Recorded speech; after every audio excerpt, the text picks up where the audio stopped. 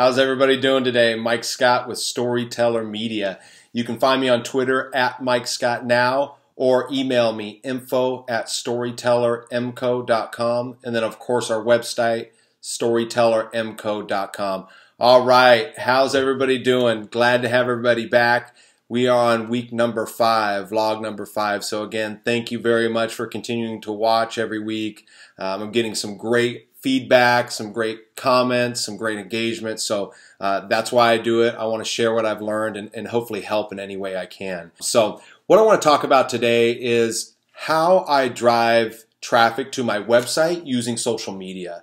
And that's a question I get quite often, and one of the things that I know I wanted to figure out when I first started is how to do that. And not just do that with paid advertising. I think even that can be difficult, but how do you do that with a zero budget? Because I know a lot of us starting out don't have that extra money, right, to get started, or don't have the extra money to waste. So they really want to get started. And yes, doing targeted advertising that is set correctly can pay major dividends. But again, I understand that starting out, sometimes we don't have a budget. So that's what I wanted to do, is I wanted to share with you the 5 ways and kind of my formula of how I do that. And so that number 1 is going to start with content, right? Is thinking about, and we've talked about this strategy before, is what is your content? How does your content line up with your target audience? So really thinking about what do they want to hear, what do they want to learn about,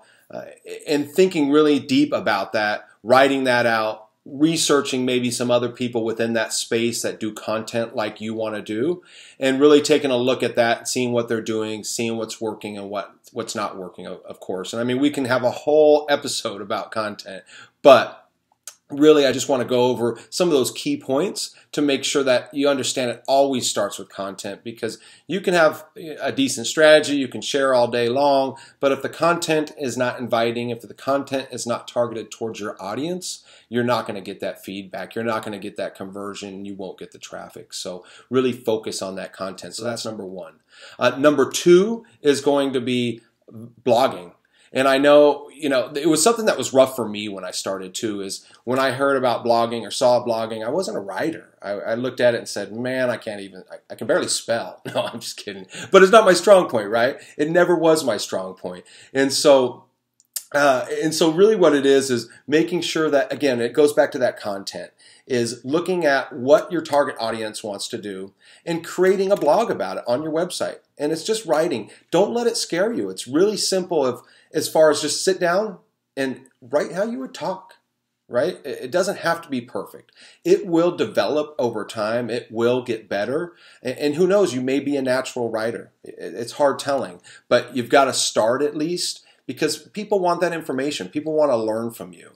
Just like I try to do for everybody who watches or listens or reads what I have, I really try to give some type of value, and that's the same thing that you want to do no matter what you're doing. It doesn't have to be on social media. I mean, whatever it is that you do it around there. Whether you're an insurance agent or real estate agent or you're selling a product, whatever it is, write about it and just do it in your own words. The next one would be vlogging. So kind of what I'm doing now. It's something I just started too, and I've gotten some great response. So again, take your time, and that's kind of that formula that I've used, right? Is I will come up with the content, then I will write about it, and then I will shoot a video about it. And that way I have that overall content that I can share with my audience, and it helps drive traffic back to my website.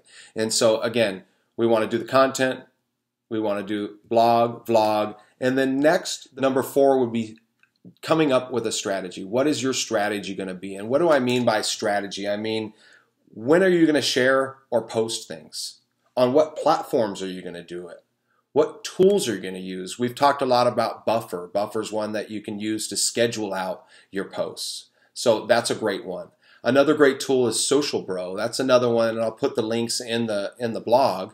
But that's another one you can see when a good time your audience is on, so that you can share the content in the appropriate time. So again, a social strategy of what times, what tools, what platforms, and really come up with that before you have everything. So that way, the minute you get a chance and you get done with your content, your blog, your vlog, then you already know what you're going to do. So it's not just spur of the moment, coming up with something and then releasing it, right? And I know because I've been guilty of it as well. But the more I realize that if I have a strategy, the better it comes back to me. So, and the better I get that traffic that's driving back into my website. And really, that's what we're talking about today. And whether we're in any business, product, service, that's what we want, right? We want them to come back to look at what we provide as a service or product. Next one is how to share or post your information, right? And what do I mean by that? Hashtags. We've talked about hashtags before as well, but are you using specific hashtags to your audience?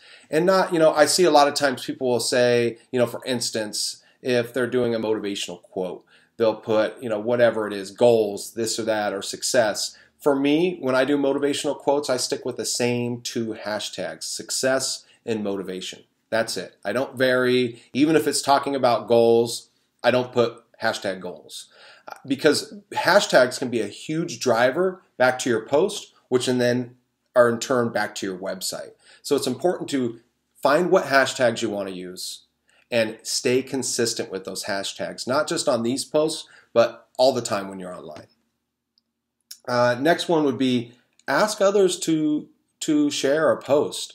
So if you're on Facebook or LinkedIn, and I do this, I get other people doing this with me, is they ask and they put out a new post and they'll send me a quick message. With Facebook and LinkedIn, one of the best ways to do it is just send a direct message saying, hey, would you mind? And usually not just to random people though. I think that's one of the things that I've got to kind of go back and say is that you really want to do that with people you build relationships with, because you know as well as I do, it's happened to you, right? You've been tagged in something, you've been added to a group, and you don't have any idea what it is, right? And you're just like, what? No, delete, bye, gone. And so again, build that relationship, but then just ask, especially Facebook, LinkedIn, ask through a direct message. With Twitter, you can actually tag people. And so whenever I put out a new post, people that I've built a relationship with, and so that I have given value, they've given value back to me. So it's kind of a unsaid thing. Whenever they have a new post, they'll tag me as well because they know that I like what they have to say, and I will tweet and retweet that as well. So again, that same kind of value goes back to there though, is you don't want to just tag everybody or random people or even influencers. You think, oh, they've got huge audience. Well, if they don't know you and or they don't like your content, they're probably not going to share it. And so it's extremely important to do so. And then last but not least is one of the most important ones is engage, engage, engage. Once you set everything, you send it out, you have your schedule, you've got your content, you put all this time into it. A lot of people just leave it alone then and expect, oh, okay, I'm going to have 5,000 hits to my website today.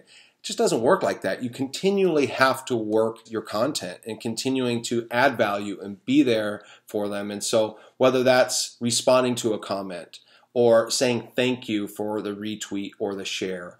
And if you do that, you will see your engagement start to grow. And of course, you're going to see your website traffic grow as well. So again, hey, thanks so much for taking the time to watch. I truly appreciate it. Have a great day. And if you need anything, don't hesitate to reach out. Talk soon.